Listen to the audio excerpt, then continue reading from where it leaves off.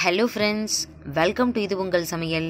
இன்றைக்கி veg lunch routine தான் பார்க்க போகிறோம். இன்றைக்கி பார்த்திங்கன்னா இந்த மாதிரி உங்கள் ரிலேட்டிவ்ஸ் வர்ற நாளாக இருக்கட்டும், இல்லை ஃபங்க்ஷனாக இருக்கட்டும், உங்களுக்கு இந்த வீடியோ ரொம்ப யூஸ்ஃபுல்லாக இருக்கும். இன்றைக்கி என்னென்ன சமைச்சிருக்கேன் அப்படின்னு சொல்லிட்டு காமிக்கிறேன். சாதம், மிளகு ரசம், முள்ளங்கி சாம்பார், டிஃப்ரெண்ட்டாக முட்டைக்கோஸில் ஒரு காரமாக கூட்டு, கத்திரிக்காய் பொரியல், பருப்பு வடை, அப்புறம் பாயாசம், அப்பளம்.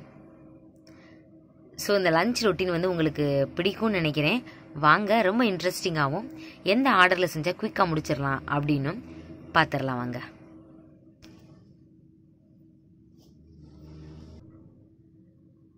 மணி என்னன்னு பார்த்தீங்கன்னா ஒரு 12 மணிங்க.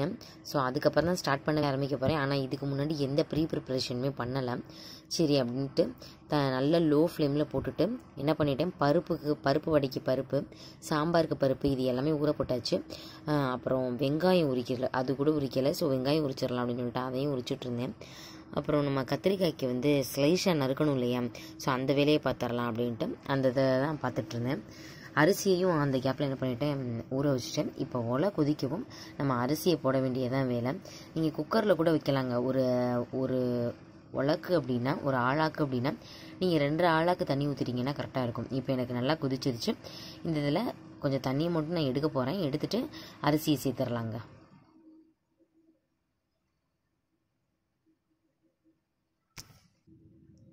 எப்போவுமே ஒரு நல்ல நாள் அப்படின்னா நம்ம என்ன பண்ணுவோம், சாம்பார் ரசம் வச்சுட்டு அது கூட முட்டைக்கோஸ் கேரட் பொரியல் வைப்போம். ஸோ இந்த தடவை டிஃப்ரெண்ட்டாக வந்து முட்டைக்கோஸில் ட்ரை பண்ணலாம் அப்படின்னு தோணுச்சு. ஒரு 1/2 கிலோ முட்டைக்கோஸ் இருக்குங்க. அதை எடுத்துகிட்டு பருப்பு வடைக்கு ஊட போட்டிருந்தோம் இல்லையா, கடலை பருப்பு, அதில் 2 டேபிள் ஸ்பூன் மட்டும் எடுத்து அதை சேர்த்துட்டு அளவாக தண்ணி ஊற்றிக்கோங்க. ஏன் நம்ம வந்து காயை நான் முதல்ல வைக்கிறேன் அப்படின்னா, தண்ணி மீந்துருச்சுன்னு வச்சுக்கோங்க, அதை வந்து சாம்பார்லையோ இல்லை ரசத்துலையோ சேர்த்துட்டோம்னா ரொம்ப நல்லாயிருக்கும். ஆனால் முட்டைக்கோஸ் மட்டும் கொஞ்சம் ஸ்மெல் வர மாதிரி இருக்கும். அதை என்ன பண்ணிடலாம், கொஞ்சம் பெப்பர் கலந்து குழந்தைங்களுக்கு கொடுத்துடலாங்க. முட்டைக்கோஸில் வந்து அதை கொடுக்கும் பொழுது அவங்களுக்கு சளி பிரச்சனை அடிக்கடி இருக்குது அப்படின்னா அது சரியாயிடும். பாருங்களேன், இப்போ ஓரளவுக்கு தண்ணி ஊற்றியாச்சு. புளியையும் ஊற போட்டேங்க. விசில் வச்சிடலாம். அடுப்பில் முட்டைக்கோஸ் விசில் வந்துட்டு இருக்குங்க. அந்த கேப்பில் கத்திரிக்காயை இந்த மாதிரி நீள நீளமாக கட் பண்ணியாச்சு.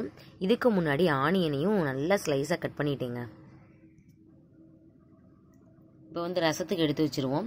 மிளகு, சீரகம், இது ஏற்கனவே நிறைய 2 வீடியோ பெருசாகவே போட்டிருக்கேன், நீங்கள் அதில் வேணால் பார்த்துக்கோங்க. இது வந்து தக்காளி ரசம் கிடையாது, மிளகு ரசமே பண்ணிடலாம் அப்படின்னு பார்க்குறேன். மிளகு கொஞ்சம் கூடுதலாகவே சேர்த்தாச்சு. அப்புறம் பார்த்திங்கன்னா வெள்ளைப்பூடு ஒரு 10 பல் இருக்குங்க, கொஞ்சமாக கறிவேப்பிலை, பச்சை மிளகா கொஞ்சம். குக்கரில் முட்டைக்கோஸ் வச்சுருந்தோம் இல்லையா, அது வெந்துருச்சு, விசில் வந்துருச்சு. இப்போ பார்த்திங்கன்னா சின்ன வெங்காயத்தையும் முள்ளங்கியையும் நம்ம இந்த மாதிரி ஓப்பனாக வேக விட்டுறலாம். ஏன்னா நம்ம குக்கரில் போட்டோன்னு வச்சுக்கோங்களேன், ஒன்றும் மசிஞ்சு போயிடும், ஏன்னா ஸ்மெல் வருதுங்க, அதனால தான். இப்போ பாருங்களேன், ரசத்துக்கு எடுத்து வச்சோம்ல, அதை வந்து இந்த மாதிரி நுணுக்கிட்டு வந்துடலாம். பாருங்கள், இதுவும் ரெடி ஆயிடுச்சு. இப்போ ஏற்கனவே புளி கரைச்சி வச்சுருந்தேன், அதோட இதை சேர்த்துட்டு தக்காளி ஒரு 2 தக்காளி, நார்மல் சைஸ்னால் 2 தக்காளி சேர்த்துக்கோங்க. இது ரொம்ப குட்டியானதுனால நான் 3 சேர்த்துருக்கேன். சேர்த்துட்டு இதுக்கு தேவையான அளவு மஞ்சள் பொடியும் சேர்த்துக்கோங்க. தண்ணி வந்து தேவையான அளவு ஊற்றிக்கோங்க. நீங்கள் கொதிக்கும்போது கொதிச்சு இறக்கவும் இல்லையா, அந்த ஸ்டேஜில் வந்து உப்பு சேர்த்துக்கலாம். அதுக்கு முன்னாடி சேர்த்துனா ரசம் வந்து கருத்த மாதிரி ஆயிருங்க.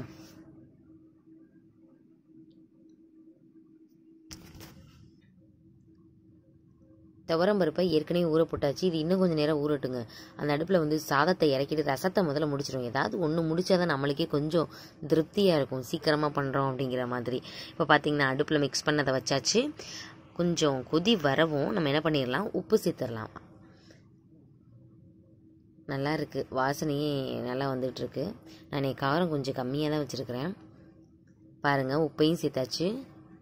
நல்லா மிக்ஸ் பண்ணிவிட்டு இறக்கி விட்டுட்டு மல்லித்தலையை தூவிடுவோம். ஒரு பேன் எடுத்துகிட்டு அதில் நல்லெண்ணெய் சேர்த்துட்டு கடுகு, உளுந்தம்பருப்பு அதை சேர்த்துக்கலாம். சேர்த்துட்டு அது கொஞ்சம் பொரியட்டும். நல்லா பொரிஞ்சிருச்சுங்க. இந்த ஸ்டேஜில் நம்ம வெங்காயம் நறுக்கி வச்சுருக்கோம் இல்லையா, ஸ்லைஸு, அதையும் சேர்த்துக்கலாம். அதுக்கு முன்னாடி கொஞ்சமாக பெருங்காயத்தூளும் சேர்த்தாச்சு.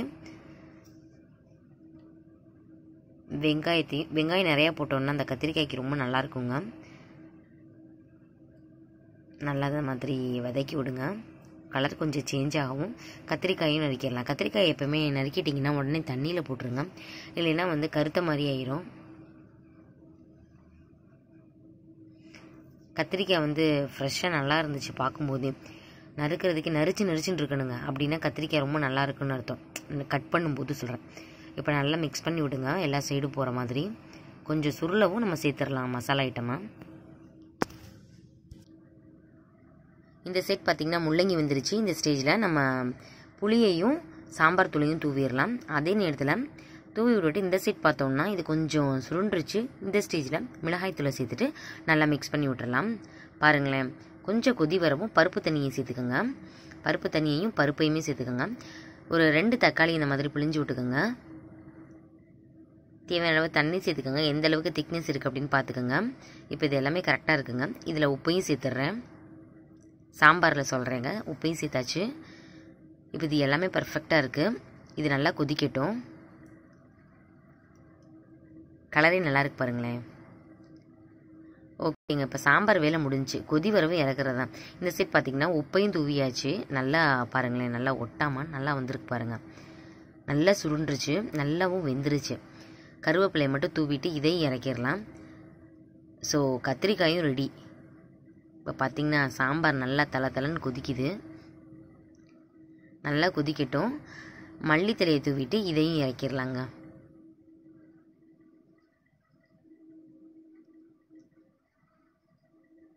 இறக்க போகும்போது சேர்த்தா தான் அந்த சாம்பார் ஃபுல்லாக அந்த ஃப்ளேவர் இருக்கும். ஓகேங்க, ரெடி ஆயிடுச்சு. சாம்பார், ரசம், கத்திரிக்காய் இது எல்லாமே முடிஞ்சிருச்சு. இப்போ பார்த்திங்கன்னா அப்பளத்துக்கு என்ன வச்சிடலாம் அப்படின்னு சொல்லிட்டு பெரிய கல்ச்சட்டியை தூக்கியும் வச்சாச்சு. அதுக்குள்ளே நம்ம ஏற்கனவே வேக வச்சு வச்சுருக்கோம் இல்லையா முட்டைக்கோசு, அது இன்னும் ஒன்றுமே பண்ணலை. பார்த்திங்கன்னா கடுகு 1 ஸ்பூன், சீரகம் 1 ஸ்பூன், 1/2 டீஸ்பூன் மட்டும் மிளகு, கொஞ்சமாக கருவேப்பிலை, ஒரே ஒரு வத்தல், இது கூட கொஞ்சமாக பச்சரிசி மாவு சேர்த்து நைஸாக அரைச்சிட்டு வந்துடலாங்க. இந்த சைடு அப்பளம் பொரிக்கும்போது அந்த சைடு வந்து நம்ம பாயசத்தை வச்சு முடிச்சிடலாம். இப்போ பார்த்திங்கன்னா ஏற்கனவே ஜவ்வரிசியை ஊற போட்டாச்சு. இன்றைக்கி வந்து சேமியா ஜவ்வரிசி சேர்த்து பண்ணுவோம் இல்லையா, அந்த பாயசம் தான். இந்த மாதிரி நீங்கள் நிறையா பண்ணுறீங்க அப்படின்னா அந்த ஸ்டேஜில் பாலை முன்னாடியே சேர்த்துறாதீங்க, பொங்கிகிட்டே இருக்கும். அதனால் தண்ணி சேர்த்து இதை முதல்ல நல்லா வேக வச்சிடலாம். அப்பளத்தை இந்த மாதிரி உங்களுக்கு எவ்வளோ தேவையோ கடகடன்னு எடுத்து முடிச்சிருங்க போட்டு. பார்த்திங்கன்னா இன்னும் அந்த அரைக்கிறது வேண்டியதாக இன்னும் அரைக்காமலே வச்சுருக்கேன். சீரகம், மிளகு, வரமிளகா, கருவேப்பிலை, கொஞ்சமாக பச்சரிசி மாவு அரைச்சிடலாங்க. அரைச்சதையும் முட்டைக்கோஸ் கூட ஒன்றா சேர்த்தாச்சு. சேர்த்துட்டு தண்ணி வந்து ஏற்கனவே முட்டைக்கோஸில் இருந்த தண்ணி தான். ஸோ அது கொஞ்சமாக இருக்கட்டும் அப்படின்னு பார்க்குறேன். அளவாக தான் தண்ணி ஊற்றினேன். இருக்கட்டும், கொஞ்சம் கூட்டு மாதிரி இருக்கும். அதே நேரத்தில் காரமான இருந்து அப்படி இருக்கும், அந்த மாதிரி இருக்கும். மஞ்சள் பொடி சேர்த்துக்கலாங்க, உப்பு சேர்த்துக்கலாம். சேர்த்துட்டு நல்லா மிக்ஸ் பண்ணி விட்டுட்டு அந்த சைட் பாயசத்தை பார்ப்போம். இதை தாளித்து விட்றது மட்டும்தான் வேலை. இது வாட்டுக்கு இது ரெடியாகிடும், பிடிக்காது. முட்டைக்கோஸை ஒரு மீடியம் ஃப்ளேமில் அது அப்படியே இருக்கட்டும் அப்படின்னு விட்டாச்சு. இப்போ பாருங்கள், இந்த சைடு நல்லா கொதி வருது பாருங்கள். ஸோ ஜவ்வரிசி எல்லாம் வெந்ததுக்கப்புறம் என்ன பண்ணிடலாம், சேமியா இருக்கு இல்லையா, அதை சேர்த்துடலாம். உங்களுக்கு இந்த மாதிரி நீளமாக வேணும்னா நீளமாக இருக்கிறது சேர்த்துக்குங்க. இல்லை குட்டியாக வேணும் அப்படின்னா குட்டி குட்டியாக இருக்கிற சேமியா அதுவும் சேர்த்துக்கலாம். சேர்த்துட்டு இந்த ஸ்டேஜில் பாலும் சேர்த்துடலாங்க. பாருங்கள் எவ்வளோ திக்காக இருக்குன்னு, எவ்வளோ தண்ணியாட்டம் இருந்துச்சு, இப்போ நல்லா திக்காகி முட்டைக்கோஸ் ரெடி ஆயிடுச்சுங்க. நல்லா கொதிக்குது, பச்சை வாசனை போகவே இறக்கிடலாம்.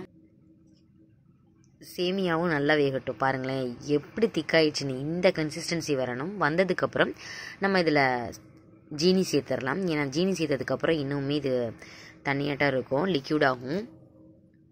சேர்த்துட்டு நல்லா மிக்ஸ் பண்ணி விட்டுட்டே இருக்கணுங்க. பாயசத்தை பக்கத்தில் நின்னே பார்த்துக்கணும், இல்லைன்னு வச்சுக்கோங்களேன் அப்படியே அடி பிடிச்சிடும். இது நல்லா வந்து மெல்ட் ஆகணும், சுகர் எல்லாமே. அப்படியே பக்கத்தில் இருந்து கிண்டி விட்டே இருங்க. அந்த அடுப்பில் லோ ஃப்ளேமில் பார்த்தீங்கன்னா முட்டைக்கோஸ் இருக்குது, அது பச்சை வாசனை போகிறதுக்காக. இது ரெடியாகிறதுக்குள்ளே அது ரெடி ஆயிரும். பாருங்களேன் திக்காக இருந்தது, இப்போ கொஞ்சம் இதாகிடுச்சு பாருங்கள். இப்போது நல்லா திக்கான மில்க் இருந்துச்சுன்னா அது கொஞ்சம் சேர்த்துக்கோங்க. நல்லா மிக்ஸ் பண்ணி விடுங்க.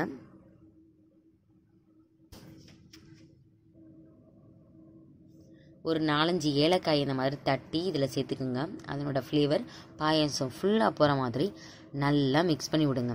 இனி வந்து இதில் நெய்யில் வந்து முந்திரி, பாதாம், சில பேருக்கு பாதாம் பிடிக்கும், பாதாம், கிஸ்மிஸ் பழம் அந்த மாதிரி சேர்க்குறதுனா நீங்கள் சேர்த்துக்கலாம். நம்ம லாஸ்ட் அதை தாளித்து ஊற்றிக்கலாம். இப்போது நல்லா கொதிச்சிருச்சு, ரெடி ஆயிடுச்சுங்க பாயசம். அவ்வளோதாங்க, இறக்கிடலாம். இன்றைக்கி பாயசத்தோட அளவு கொஞ்சம் கூடவே இருக்குது. நாங்கள் ஊருக்கு வந்ததுனால கிட்ஸ் நிறைய பேர் இருக்காங்க, அதனால தான். வச்சுருந்தோம்ல அது தண்ணியெல்லாம் கொஞ்சம் வற்றிருச்சு, பச்சை வாசனை எல்லாமே போயிடுச்சு. இந்த ஸ்டேஜில் நல்லா மிக்ஸ் பண்ணி விட்டுட்டு உப்பு சேர்த்துட்டு இப்போ இறக்கிடலாங்க. இன்றைக்கி என்னமோ திடீர்னு பருப்பு வடை போடலாம் அப்படின்னு தோணுச்சு. அதனால் பருப்பை வந்து இந்த மாதிரி ஊற வச்சாச்சு. இதை மிக்ஸி ஜாரில் 1-2 அரைச்சிட்டு வந்துடலாம். நல்லா அரைச்சாச்சுங்க. அதில் கொஞ்சமாக கறிவேப்பிலை, வெங்காயம் இருக்கும் இல்லையா, அதை வந்து நீங்கள் கட் பண்ணி சேர்த்துக்கிட்டிங்கன்னா அதுவும் நல்லாயிருக்கும். வெங்காயம் சேர்த்தாச்சு. அப்புறம் பெருங்காயத்தூள், உப்பு இது எல்லாமே சேர்த்துக்கோங்க. காரத்துக்கு வந்து மிளகாய்த்தூள் சேர்த்துக்கலாம். ஏன்னா நம்ம பச்சை மிளகாயை கட் பண்ணி சேர்த்தோன்னா இதுக்கு அந்தளவுக்கு நல்லா இருக்காது. ஸோ மிளகாய்த்தூள் சேர்த்துக்கோங்க. சேர்த்துட்டு நல்லா மிக்ஸ் பண்ணிவிட்டு அடுப்பில் எண்ணெய் வச்சாச்சுங்க. எண்ணெய் காயவும் இதை போட்டு எடுத்துடலாம்.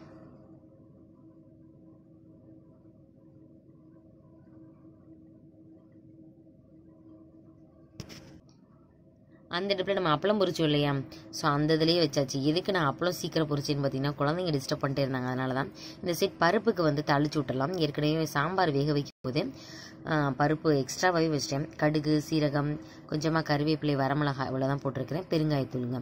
இப்போ இதை பருப்பில் சேர்த்துடலாம். ஸோ பருப்புக்கு உப்பு மட்டும் சேர்த்துட்டு இதையும் சேர்த்து மிக்ஸ் பண்ணிட்டோன்னா பருப்பு ரெடிங்க.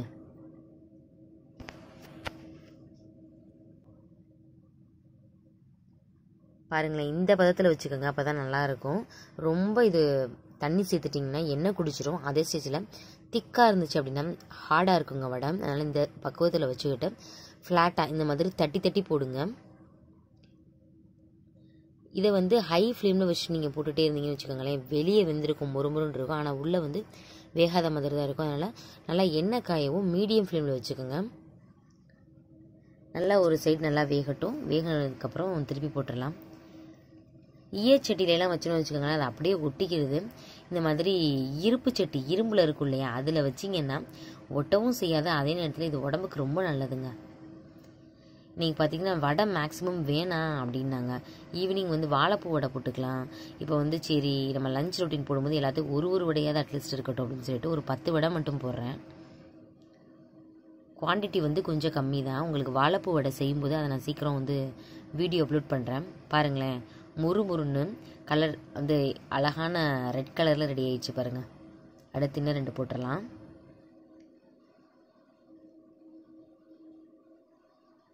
பருப்பை மட்டும் ஊற போட்டு நீங்கள் இது ரொம்ப சின்ன வேலை தாங்க.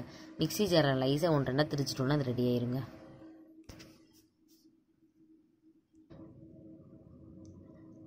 இன்னும் தாளித்து விடுறது மட்டும்தான் பாக்கி. பருப்புக்கு மட்டும் தான் நம்ம தாளிச்சிருக்கோம். நான் சாம்பார் ரசத்துக்கெலாம் நான் தாளிக்கலாம். இப்போ பார்த்திங்கன்னா நெய் சேர்த்துட்டு அதில் முந்திரி பருப்பும் கிஸ்மிஸ் பழமும் நம்ம இதுக்காக பாயசத்துக்காக எடுத்தாச்சு. இந்த மாதிரி நீங்கள் பாயசம் வச்சிங்கன்னா முதல்ல நெய்யை ஊற்றி ஃபஸ்ட் நீங்கள் தாளிச்சிட்டிங்கன்னா சாம்பார்லேயும் ரசத்துலேயும் இந்த ஃப்ளேவர் இருக்கும், நல்லாயிருக்கும்.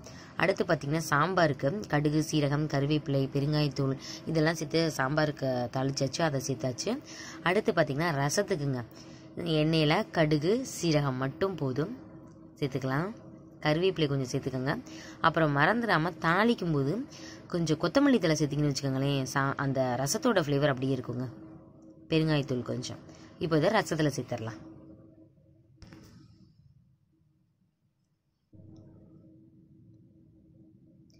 எல்லாமே ரெடி ஆயிடுச்சுங்க. இந்த மாதிரி நம்ம ரிலேட்டிவ்ஸ்க்கு நம்ம கையால் செஞ்சு கொடுக்கும்போது அதில் கிடைக்கிற சந்தோஷமே தனி தான். பாருங்கள் என்னென்ன சமைச்சிருக்கேன்னு பார்க்கலாம். சாதம், அப்புறம் மிளகு ரசம், முள்ளங்கி சாம்பார், முட்டைக்கோஸில் ஒரு காரக்கூட்டு, அப்புறம் பார்த்திங்கன்னா கத்திரிக்காய் பொரியல், பருப்பு, அப்படியே வடை, பருப்பு வடை, மணக்க பாயசம், அப்பளம்,